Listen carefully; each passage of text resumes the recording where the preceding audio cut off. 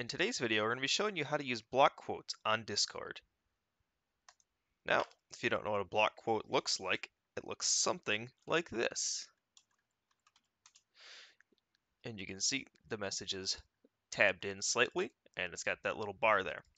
So how you do this is you use the right angle bracket, and you put a space in between for a one-liner.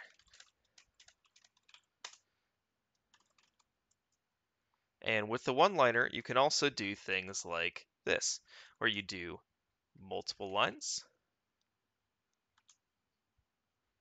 And that's on Discord desktop because it's nice and autofills that for you.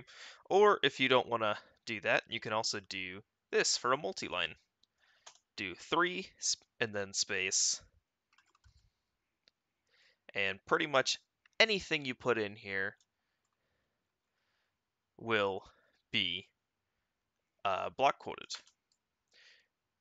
Thanks for watching. Please remember to like and subscribe.